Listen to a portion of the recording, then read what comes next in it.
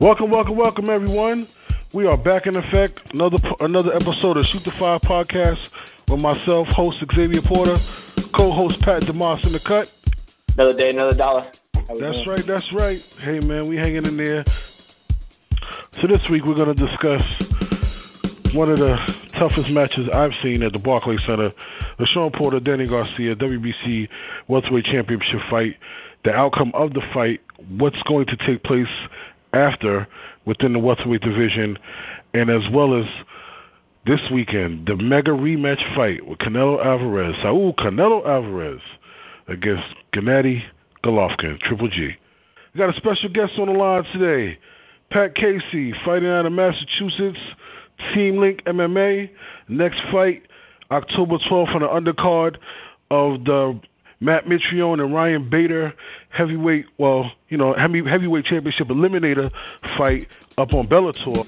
This weekend, UFC Fight Night 136, headlined by Mark Hunt and Alexei Oleinik, takes place at the Olympic Stadium. And also, the PFL event playoffs have been announced. October 5th takes place in New Orleans, Louisiana. October 13th, Long Beach, California, is PFL 9, and PFL 10 is October 20th in Washington, D.C. All right, so Pat, how you been, man? Welcome to the show. Hey, thanks for having me. I've been good. Training, nothing new, just training like usual. I'm feeling good. A lot of guys preparing for fights, like I said, on our team. So, good training, a lot of good energy in the gym, and I'm, feeling good, ready to get back into the cage soon. Now, for those that may not know you or be aware of your career, let everybody know where you're fighting from and things like that. I'm Pat Casey. I'm from Springfield, Massachusetts. I'm fighting at Team Link in Ludlow, Mass. This is my fourth pro fight. After this one, I'll be 4-0. This is my second Bellator fight, so, that's about it right now. Just keep fighting, keep moving along, and hopefully more and more people will know who I am soon. Now, how long have you been fighting for? I've been fighting for about 3 years. I turned pro last February, but I did a couple years on the amateur circuit, had about 9 amateur fights. So I'm still pretty new to the game. I've only really been training in mixed martial arts for about 3.5 years, consistently. So I'm still fairly new. Okay. I was actually at your, I believe it was your first fight with MMA. I mean, not MMA, Bellator, excuse me. Bellator, yeah. Yeah, and you did very well. You won the fight. Yeah. Yeah, and I know you went in there to put on a great performance. You came out with the victory. You had tons of fans, and in attendance and support. What did you think about your first fight, and how have you grown from there? Well, it was a great experience. To have your pro debut for Bellator is huge, to be, in the big lights, a big stage right off the bat. It was an awesome experience. Like you said, I brought a lot of people. There was a lot of support. The fight itself went well. I'm always looking for ways I could have performed better, but I won every round, and that's the most important thing. But I've definitely improved from there. I feel like I improve every fight. Every fight I take so much out of my performance. I'm very hard on myself. A lot of times I harp on the negative and the bad stuff I did. So I've just been working consistently from there, from that fight, like I do after every fight. And every fight I feel like I add more to my game. I get more and more comfortable. And, the Pat Casey you'll get in October will be the best that you've seen thus far. I believe my co-host, Pat, has some questions. It's funny, we got Pat on the line today. That's a good name, yes. Hey, Mr. Case, how you doing? I'm good. How are you? I'm doing good. Yeah, so I'm kind of curious. So you've been doing martial arts, you said, for about 3.5 years now. How old are you, by the way? Say that again. How old am I? Yes. I'm 27 years old. 27, okay. And do you have any kind of athletic background that kind of brought you into training? I was a football player most of my life. That's why I kind of got a late start. I was a football player my whole life. I played a little in college, and I didn't get into, I didn't have a wrestling background. I did a little boxing training. So when I got into it, I was pretty much learning everything, at one time. Obviously, I had, natural ability, which let me, move along a little quicker. But I definitely started from point zero, with no real background in any fight sports. Where'd you play college football at? I played at American International College for a little bit, which is in Springfield, Mass. It's a Division II school. Okay. Yeah, I know. Owen St. Preux of the UFC. He also came, from the University of Tennessee, and also had a successful career in MMA. Yeah, a lot of football. I mean, being a football player, you're usually a strong, explosive athlete, so that helps and translates at least a little in any sport. So I see a lot of guys come from football into MMA. Wanted to ask in regards to Bellator, are you signed to them, or is this or you have a fight deal, or how is this working? Right now, I'm not signed. I'm just the fights I've done for them were just one fight deals, because right now I'm trying to fight as often as I can. So I've been fighting kind of like every other month for most of my pro career. So now I'm just doing one fight at a time. It's possible that I could sign a long-term deal with Bellator. We'll have to see, what happens after this fight. But as of now, it's just another one-fight deal. Okay, so the goal is to get signed with the goal would be would be to sign with Bellator or any other brand that's out there. The goal ultimately is to sign with the UFC. That's usually everyone's goal. I mean, Bellator is a great organization too. I wouldn't mind possibly signing with them at some point, but I mean, the goal is to perform and be able to perform on the highest of stages, and the UFC and Bellator, those are the two biggest in the world right now. Okay. What are your thoughts about PFL? I've seen a little bit about it. It seems pretty exciting. I haven't watched too many events. I've been hearing a lot about it though. So, I'm always open to fight anywhere really. Right now I'm just trying to fight as often as I can, build my resume. So I mean, I wouldn't put, anything out of realm of possibility. So I'm going to try to separate you two because it's Pat Casey and Pat DeMoss on the line. So I'm going to refer to Pat D right now. Go ahead, Pat. All right. So I'm kind of curious. You've been training for, like you said, a little under 4 years. What is your style kind of like right now? What martial art are you favoring right now in your training, in your fights? What's your go-to? To be honest, if you've looked at my fights, I've approached fights in various different ways. I feel I'm a pretty complete fighter. I didn't come in, like I said, with a certain background, so I wasn't coming in with a wrestler mentality, thinking I have to wrestle, or stand-up mentality, thinking I have to always keep the fight on the feet. I learned everything together, so I've had, my first pro fight was pretty much all stand-up. It was pretty much a kickboxing match. My second pro fight, I took the guy down and held him down most of the time. The third fight, I had a submission in 20 seconds. So I pride myself on being a pretty complete fighter, and I just try to react. Obviously, I go in there with certain game plans depending on who I'm fighting, but things happen in there, and you got to react, and you got to be comfortable in all facets of the game. So I feel that's one of my strengths, being an overall fighter. Now, being that you are young, and especially in the sport, there's other leagues as well. Like you said, the ultimate goal is the UFC. I'm curious, what's your thoughts on the PFL if they, would offer you a contract? I mean, I would definitely listen to any offers. Anyone who can offer me good fights, definitely. I mean, I wouldn't put anything out of possibility. Okay. Yeah, we've had fighters, from the PFL come on before for interviews, and they've talked about chasing that $1 million cash prize is kind of like, a big thing. Because, the MMA organization, obviously has that. So is money kind of a big thing for you in the sport, or is it just kind of legacy right now? Well, I mean, money I think is a big thing for everybody in anything they do. Of course, I want to get paid for what I do. But I feel it's more important if you're pursuing being the best. If you get to the level where you're the best or one of the best in the world, you should get compensated for it. So I feel they go hand in hand together. As I get better and fight in higher leagues, I would assume I'll be getting paid more. But absolutely, money is always important. I don't want to risk my health in there for for nothing. So absolutely, money's always important.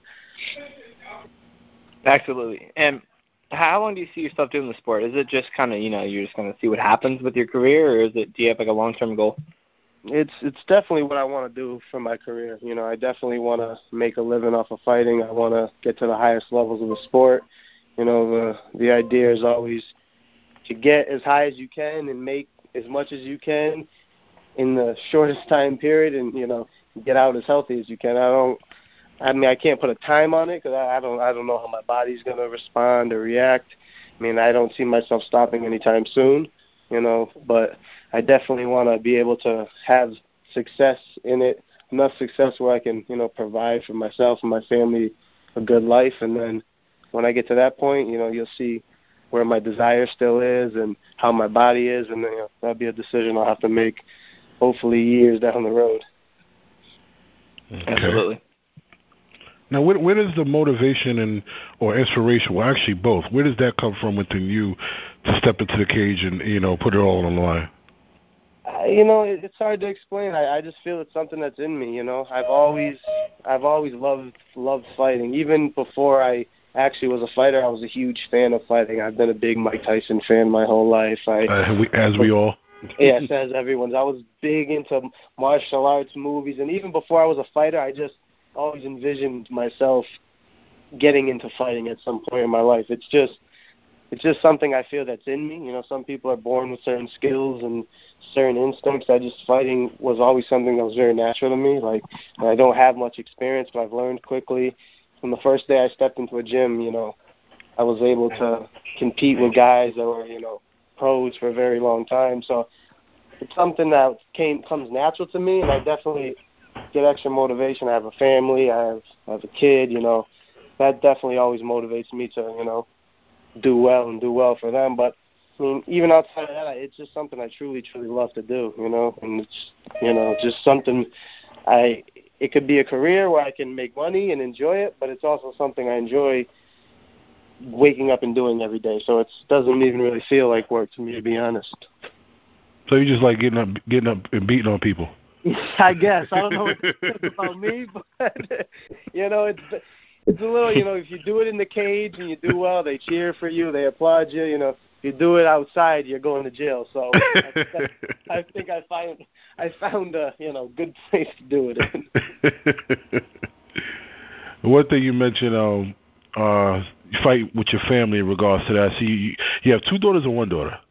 I have 1 daughter, but I also have a niece who I have custody of. So basically, I have 2 kids that live with me. Yeah, and that's beautiful. You're raising 2 kids, you and your partner, and so in a sense, like you said, when you fight your family, you fighting for them as well when you step into that cage. Yeah, 100%, absolutely. The kids don't go to the fights yet. They're young. I was going to be the next question. Yeah, I get asked that a lot. I don't know if they're ready. I'll show them after on YouTube or something or a video, but I don't know how they would react being there. But my girl is always there, always supportive. Most of my family goes. The only people that don't go are the kids. My mother and my grandmother don't go either. They don't. They don't like to see me fight for whatever. They went to all my football games. I tell them football is just as dangerous, but I think it's just a weird thing for them to see me fight. But everyone else in my family loves it. They go. They don't miss a fight ever. Okay. Now, actually, I have a question. This has to do with regards to coaching. How was the transition going from such a team sport like football to where you have multiple coaches, strength conditioning, offensive defensive coordinator, all that kind of stuff? How did you transition from that to being a one-off athlete, being an individual sport? I love it, actually. I love the pressure being solely on me. I love having, football is an ultimate team sport. Everyone has to do their job for you to do well in football. And, I like the team aspect, but I like winning or losing being solely on me. At the end of the day, I can look in the mirror and say, if I was successful or if I was unsuccessful, it was on me. It was on my preparation. It was how I performed in that cage. So I like getting all the credit, and I enjoy the pressure of the blame being on solely me if things don't go the way they're supposed to. That's understandable. And so you've been fighting, mostly regional right now. Do you have any plans in the future? I'm sure you would, if you're offered to fight nationally or even internationally. Yeah, of course. I'm always I'm open to fight anywhere. I'll fight here, another country, another planet if it was allowed. I'm just trying to fight and get my name out there as much as I can. Right now I've been mainly out in the Northeast region. But, as I keep winning and keep moving up, there's only so many people in the Northeast you can beat up until you're going to have to go somewhere else. So eventually it's going to happen. All right. Very interesting. Very interesting career that you have in front of yourself, and things that you're doing and getting ready to do. Last but not least, tell us more, if you can. Tell us a little bit more about your upcoming fight on the 12th. Like, do you know your opponent? Do you know what kind of style he brings to the ring? Anything? Yeah, my opponent. I don't want to say his name because I don't know how to pronounce it exactly, so I don't want to butcher his name. But he's out of Connecticut. He's a 2-1 pro. Heavy-handed guy, got a couple knockouts, also been knocked out once himself. Swings hard. I think he's definitely a tough opponent, but I don't think he's on the level of me as an overall fighter. I think he's talented. I think he comes to bang, but there's a million guys in the MMA world who are tough and hit hard. So you need more than that to deal with me. So. I'll be prepared for him. I'll be prepared for what he's going to bring. I'll respect him like I do all my opponents. But at the end, I'm going to leave with my hand raised like usual. Pat D, you have any more questions? No, I think that about does it what I have to ask. Okay. Pat C. If a person, how you say, wanted to know exactly who Pat Casey is as a fighter, how would you describe yourself? Like I said, I'm pretty well-rounded. I'm definitely an explosive fighter, whether I'm throwing hands or, getting takedowns. I move quickly. I do things in an explosive manner. I pressure. I come forward a lot. I'm definitely willing to take the fight wherever it has to be, and I don't go into a fight saying I have to do this game plan or have to do that game plan. I react to what my opponent does. And when I see an opening, I try to be as explosive and deadly as I can in the moments. If for continued support, where can people follow you at? On social media and stuff like that. Pat Casey 1035 or Facebook Pat Casey. That's where I usually, keep everyone up to date on what's going on in my fights and my career. I'll post videos, post things about tickets and all that good stuff. You sound so reserved right now. I'm a generally relaxed guy. I also work in a school. I work in a school okay. Special ed students. So wow, that's something interesting. They find it strange. Like, I'm very calm during the day, and I say, when you get to, punch people in the face for 2-3 hours a day, you're pretty calm in general life. I let it all out at night, and then my normal demeanor is usually pretty calm, unless it needs to be otherwise. That's pretty interesting that you like to beat people up. You like to go in the cage and kick ass, but outside of that, you work in a school with special ed kids. I don't mean to say it like that, but special education, kids with needs and things like that. That's really great, man. That's really great. So it's like you're rewarded on both sides of the spectrum. Yes. People always find that very interesting about me. And sometimes at work, when people find out I fight, they're often surprised. I mean, if they don't already know me, they're often surprised that they find it such a, people could be more, people are very, very diverse, interesting creatures. I can be one thing in the morning and I can be something completely different at night. I hear that. Well, Pat, we appreciate you coming on, and we'll definitely, very much so. We're definitely going to have you back on as soon as we can. Got to let you get your training. Yeah. Hey, after that fight, we'll have to swing you back on the show and talk about your Definitely. do a post-fight interview. How's that? Absolutely. That sounds good. All right. Well, thanks again, Pat. We appreciate you, man. And good luck. Yeah, thanks Yes, a sir. lot. Good luck to you. Thanks All for right. having me. Have a good one. All right, ladies and gentlemen, X, my co-host, my beautiful co-host. I am handsome. Yeah. You know, you're pretty lucky next Thursday. You know that? You may have the chance to attend a press conference between possibly the greatest fight in UFC history, or the largest fight at least. Khabib Nurmagomedov and Conor McGregor will take place, like I said, a press conference next Thursday at Radio City Music Hall in New York. What are your thoughts on that?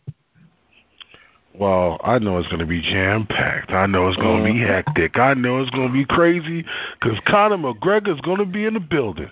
And like you said, Khabib, the undefeated fighter, and the history, the bad blood and the history that's already going on with them two guys, OMG. I'm just hoping that Conor doesn't throw nothing while I'm there. Yeah, I mean, obviously this press conference is huge because there hasn't been a lot of animosity building up to this fight. Social media conflicts have been minimal, and, you know, interaction between the two men overall have been kind of low compared to a lot of other McGregor build-ups in the past. However, I think it's going to really lead up for a huge press conference. And, you know, those who don't know Khabib, I mean, he's so popular in Europe. He's so popular. I mean, look at his following on Instagram. I know he's over 1 million followers, I believe. He's very popular in Europe. He's a very popular fighter overall. And this fight is going to be huge, and it's going to do a lot of pay-per-views. You have Conor McGregor, I mean, who obviously I think dominates the U.S. in pay-per-views as well, but obviously, you know, he's got Ireland. He's got a lot of Europe. Then you have Khabib. He's tapped into the Russian market and a lot of these other markets, even fans in the U.S., Canada. This fight's going to sell like crazy, and I think that's why we haven't seen a whole lot of build-up because, you know, Dana White and the UFC brass know that this fight's going to do well on its own. But, like I said, this press conference is great to have, especially for us fans, kind of treat us to something. But moving on from that, this weekend we have UFC Fight Night 136, heavy hitters Mark Hunt and the boa constrictor, Alicia Oleinik, will fight off in the heavyweight main event. This is a great fight because, you know, Mark Hunt's on the tail end of his career. Alicia Oleinik, the guy's 56-11-1.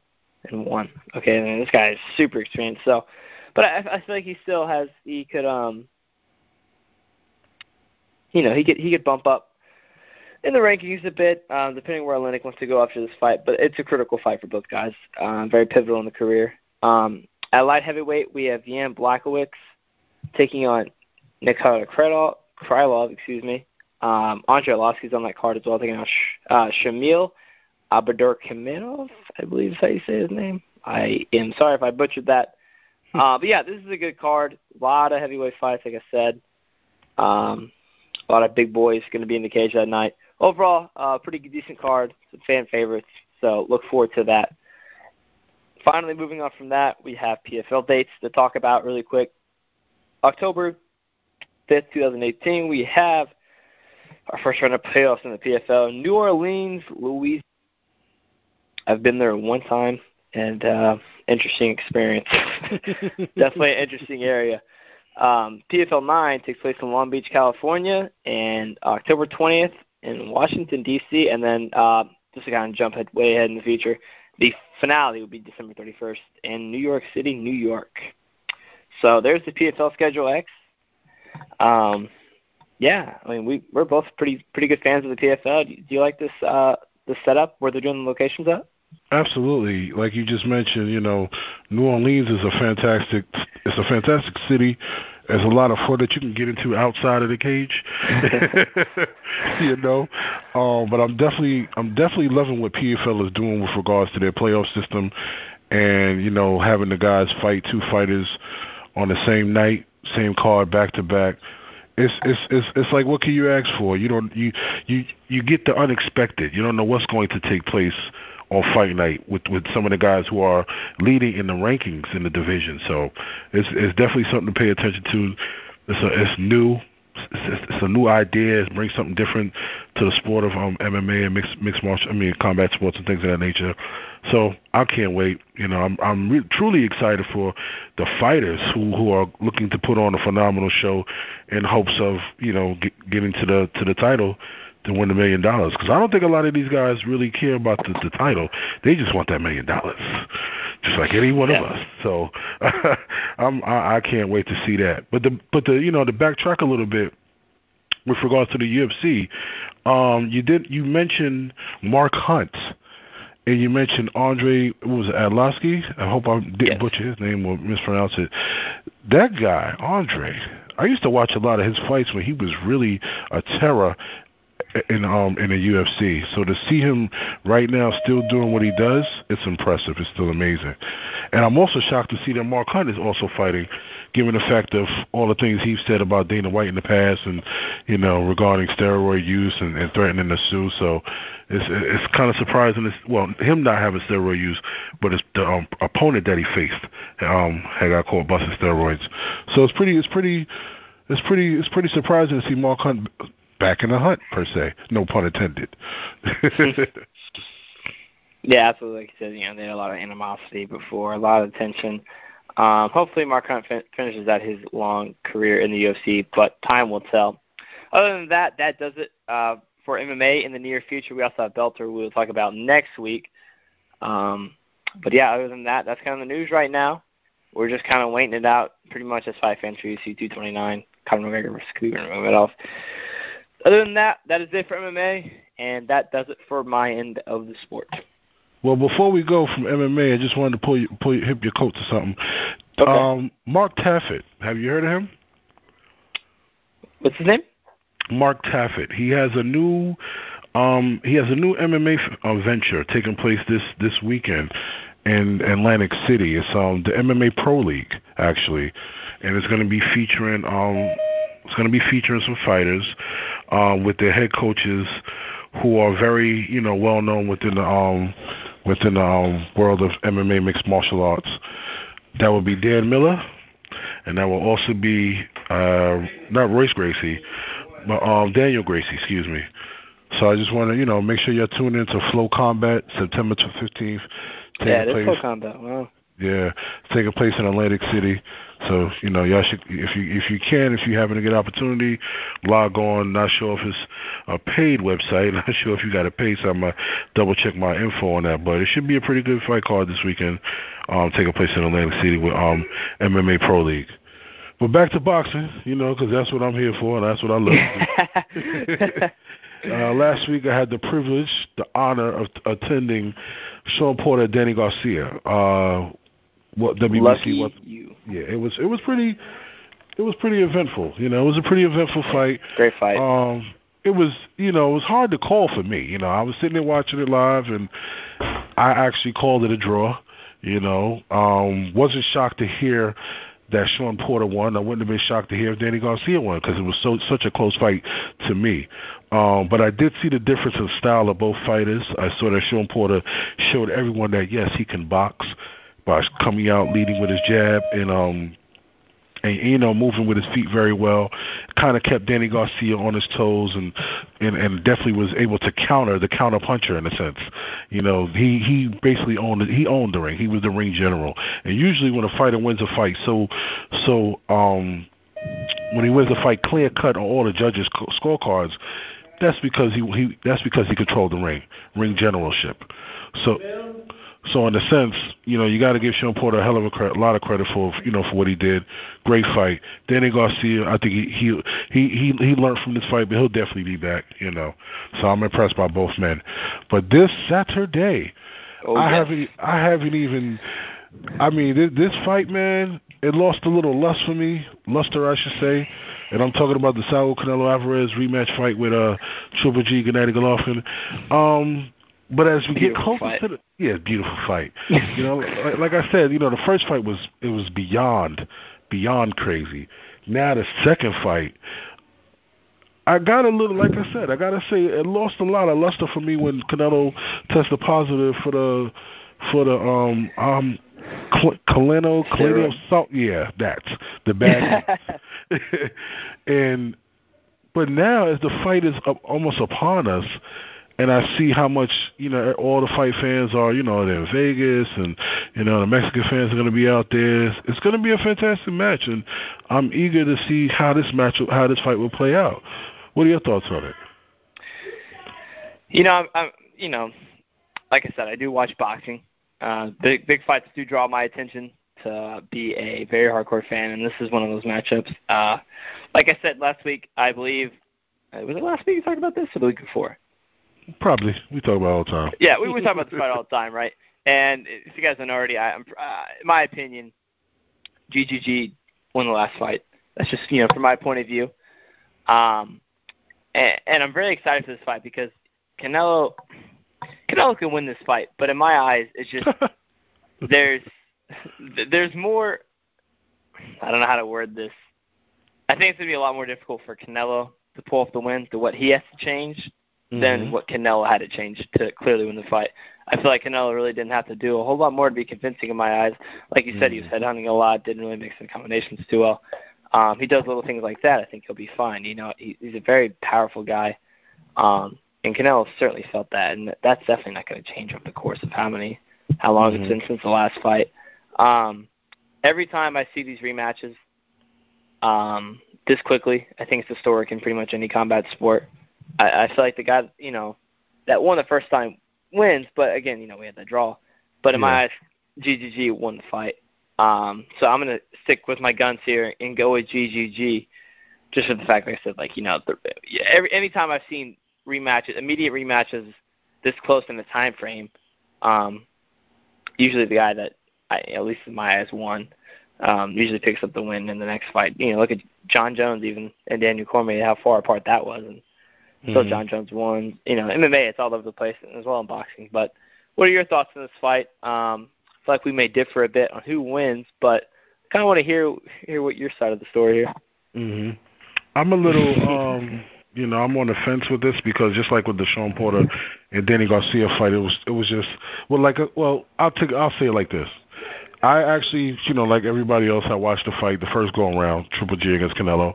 I happened to watch it in a bar with 1 million people in attendance watching the fight. And first fight go around, I thought Triple G won the fight. I think there were some things he could have did differently, but to me, I felt like he won the fight, at least 7-5. But they gave him a draw. Yeah, Triple G. Okay, now going into this fight, I do understand what you mean because I did see a lot of things that Canelo did very well in the last fight, and I do believe that he's going to do it again. I just don't know if he'll be able to uphold and take the power that Triple G is going to bring back into this fight. I think Triple G is going to do a better. He's going to use a different type of strategy where I think he's going to really cut off the ring more this time. I think he gave up too much respect to Canelo last time. He let Canelo kind of, get in certain places where he was effective in his offense and landed his punches in certain angles and things like that. I think this time around, I think Canelo's going to try to box his best. He's going to try to move, but the problem is Canelo is a dancer who didn't go all the way in a sense. Like he went to dance school, but he didn't go through all the way to get to the top. And right now, he's fighting a guy that's like, listen, we're going to dance, but we're not going to dance. We're not going to ballroom dance. We're going to dance face to face. And so right now, in order for Canelo to win, he has to have the perfect fight. This is the bull against the matador. He has to be the best Canelo that he's ever been in his life. And I'm not too sure he's going to be able to do that. So I'm going to go with Triple G also. I wouldn't be surprised if Canelo pulled off the upset, given the fact that Triple G is kind of up there in age. And I saw a slight decline in his reflexes in the last fight. So I wouldn't be surprised, but hey, it's going to be a hell of a fight this weekend. Absolutely. Canelo Alvarez, win, lose, or draw, is going to put up a hell of a fight. He's an absolute warrior. So, like I said, I don't doubt that man's heart the least bit. I think GG is just too big. He's too strong for Canelo. It seems like his punches, every time he connected, it just seemed to, Canelo felt it, right? And if Canelo is comfortable with eating Canelo, or if GGG is comfortable with eating Canelo's shots, I think, like you said, this time he's going to cut off the angles, kind of march him down a little bit more, kind of loosen up some of that respect he may have given him up in the first fight. Yeah, I agree. And just to run back before we go, just wanted to go right back to Sean Porter and the Danny Garcia fight, because there's a lot of variables that took place in that fight and a lot of things that's taken place after. And I want people to understand out there that regardless of whoever won the fight, both men deserve a lot of credit for putting on a fantastic show, giving us the best of each other. But you also got to look at what's coming after, because right now you got to look at the welterweight division, because it is once again one of the hottest divisions in boxing. So it's like Game of Thrones in a sense, because now you have Sean Porter, the WBC champ, Keith Thurman, who was at the fight, who was the WBA champ, who fought Sean Porter and Danny Garcia and picked Sean Porter to win by decision. You also had Errol Spencer there, the IBF welterweight champ. So that's four champions right there. Excuse me, because Danny Garcia was also a former champ. And Andre Berta was there. He's also a former champ. He's also the former WBC champ. So you got to look at it. Errol Spencer has the IBF. Sean Porter has the WBC. Keith Thurman has the WBA. Terrence Crawford has the WBO. That's 4 kings in the welterweight division right there. But let's not forget Manny Pacquiao. Let's not forget Manny Pacquiao, because he also has a version of the WBA welterweight belt. Keith Thurman has the super, Manny has the regular. I get confused all the time about that, but either way, he's still a viable contender in that division. So the welterweight division is definitely hot. It's going to get even hotter in a few months. Stick around. You're going to see a lot of things taking place within boxing and also within the world of mixed martial arts. Any last words, Pat? Yeah, real quick, just want to touch on next week. I definitely will be touching on BJJ a little bit more. About a lost connection. Hello? I can hear you now. What you doing? You fighting in the cage? You came back out? I guess I don't know. Someone didn't want to talk about BJJ. I don't know what happened there. But yeah, like I said, BJJ, we will touch on it more next week. Hopefully some information is released about Kevin Lee and possibly Dylan Danis. Other than that, that does it for me. But yeah, another great episode underneath the books. All right. See y'all next week. Same time, same bat time, same bat channel. We're gonna try to get on another special guest for us for y'all next week. Hopefully, we get somebody from the world of mixed martial arts again, because I'm getting excited each and every time I speak to a guy that likes to go in the cage, or a woman who likes to go in the cage. And if we're unsuccessful in getting a guest to come on, we are gonna welcome you all to call in. So stay tuned, stay locked. Shoot the 5. See y'all next week.